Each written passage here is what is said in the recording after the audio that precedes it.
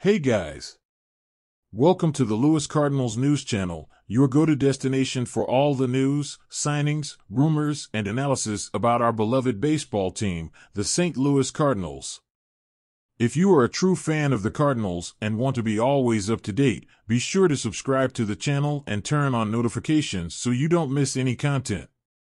Former starting tackle Eric Hosmer, known for his defensive prowess as a first baseman, was designated a catch for the Chicago Cubs on Saturday. With a career spanning 13 seasons, Hosmer has an impressive resume including 5 Gold Glove awards and an All-Star nomination. He was instrumental in the Kansas City Royals' journey to the 2015 World Series. After spells with the Padres and Red Sox, Hosmer signed a 1-year deal with the Cubs for the 2023 season.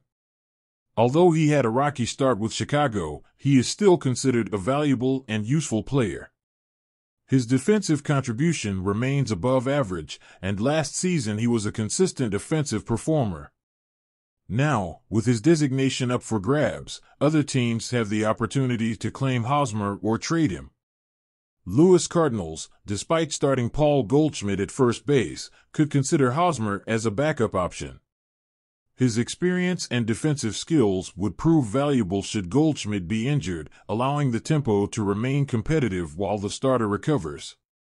At 33, Hosmer still has some productive years ahead of him. His presence as a World Series champion and 13-season veteran could add depth and experience to the Cardinals roster. With hopes of making the playoffs this year, Hosmer could be a valuable asset to strengthen the tempo.